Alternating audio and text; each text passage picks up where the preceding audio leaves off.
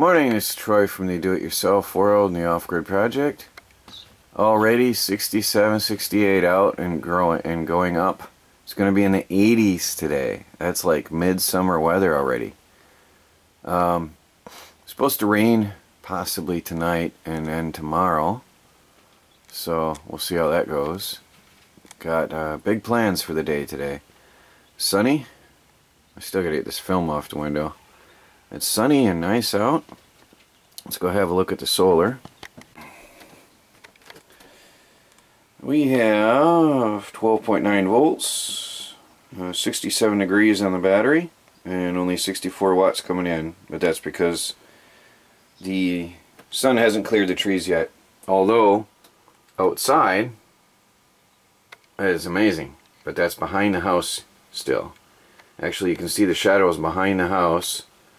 You can see the sun is actually, where's my finger, coming from this way right now.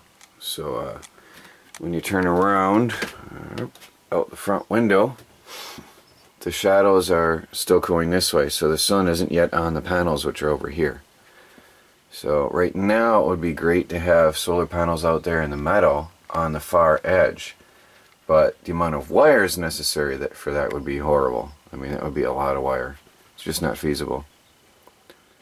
Anyway, raccoon hasn't showed up. I've got raccoon traps all over the place and electric fence. By the way, I got a zap off the fence. Let me go over to the door. There's a mourning dove, a very rare sight out here in the forest. I love these things.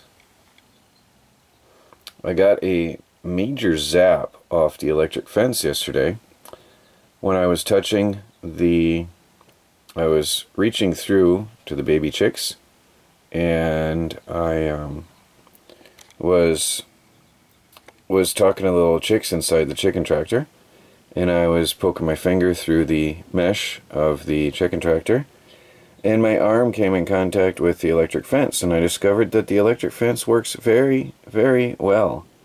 There was a loud snap, really loud pop on my arm as I got a jolt of energy pumped through my arm, and I made a funny noise and jumped back. So it works really well, especially if you're touching that fence. So any raccoon out there now is going to have a shock. All the baby all the baby silkies are out with the bantams. There's a lot of life out there, a lot of motion, a lot of activity. So now I've got to build a silky chicken coop. But I'll be selling a bunch of these soon enough anyway. Pretty soon. It is going to be hard to do because some of them are really loving me. They're really friendly. Which will make them sell better though. So anyway. Got a lot on the table today. A lot of plans to do. And hopefully we'll get a lot done.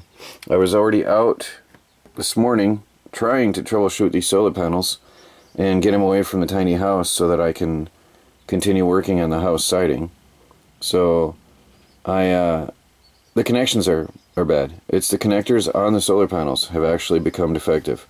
What happened is the wind had tossed them around like leaves when I had that microburst out there in the meadow that time. It ripped apart the wind turbine and picked up the solar panels.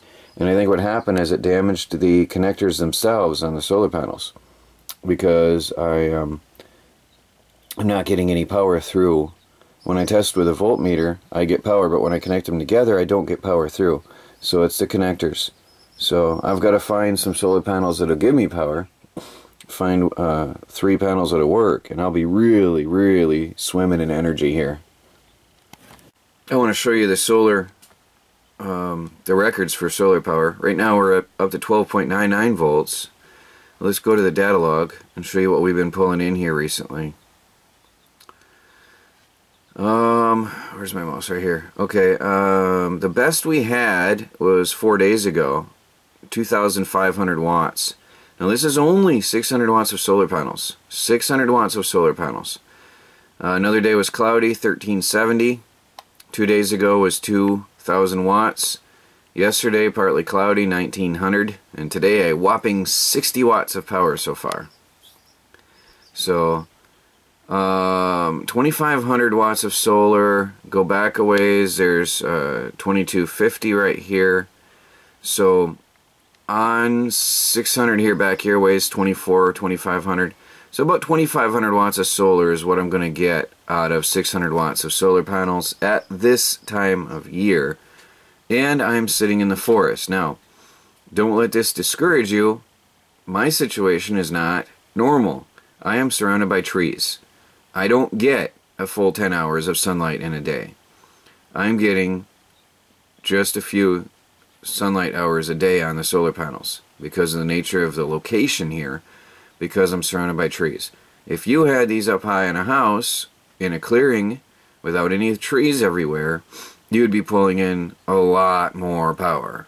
Probably 600 watts could give you about 6,000 watts of energy in an average 10-hour day of light. So there's a huge difference to living in the forest or having a house in a clearing. So big difference. 6,000 watts of power in a day would be really nice. It's more than I've ever seen here. And that's what you could expect in 10 hours of sunlight with 600 watts of solar panels for an average home. So I think I'll sit down one day and talk about that in more detail, because I see some people are discouraged from solar just because of my situation, but it's a very rare situation that people are going to be surrounded by the trees like this. This is really not your average situation. Unbelievable.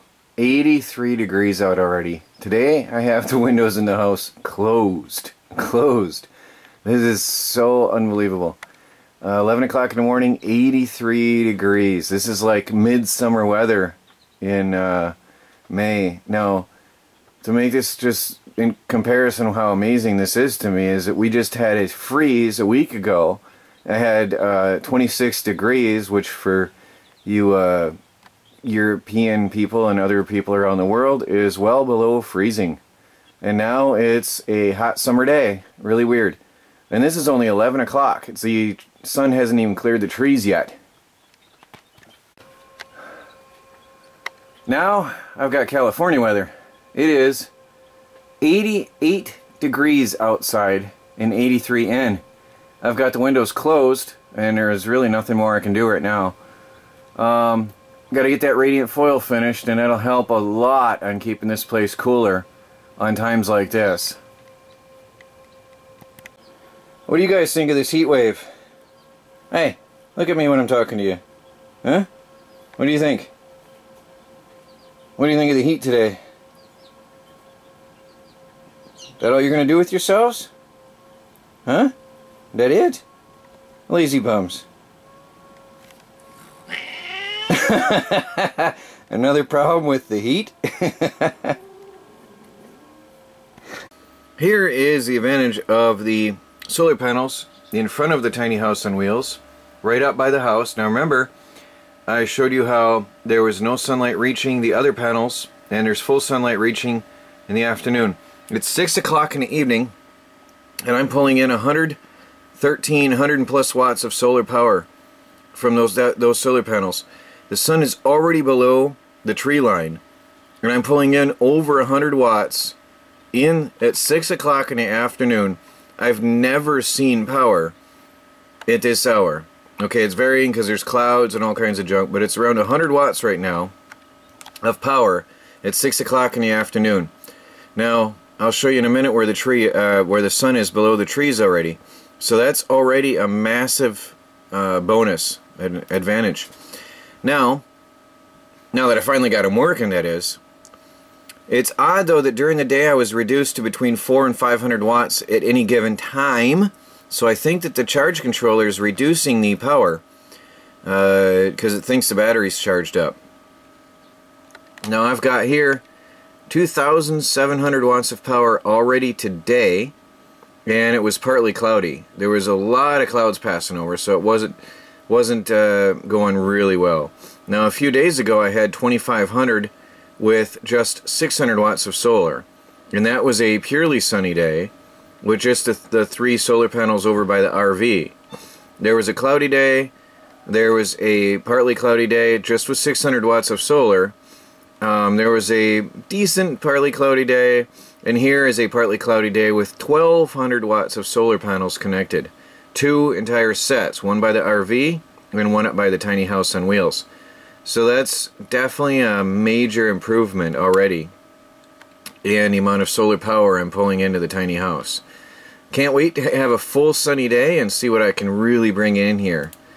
But again, live view, it takes a second for my laptop to refresh. 111 watts right now, still bringing in 8.3 amps. Not bad, considering I'll show you where the sun is, already below the tree line. I don't know if the camera will show you. Yes, there. So that's really impressive. Okay, how's this? The sun is almost completely down, and I'm still pulling in 34 watts of power from the solar panels that are up here by the tiny house on wheels. Definitely see an improvement and an advantage and more power. So, really good.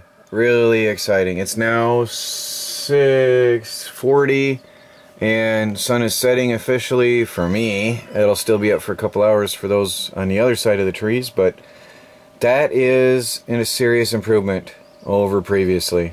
So I'm quite excited now. Moving the panels over here close to the house was a great idea. If I can manage to get some over there on the other side of the meadow, I'd have morning, noon, and afternoon solar panel, solar power, and really be drawing in the amps. That would be great. So I'm going to have to get some more wire for that.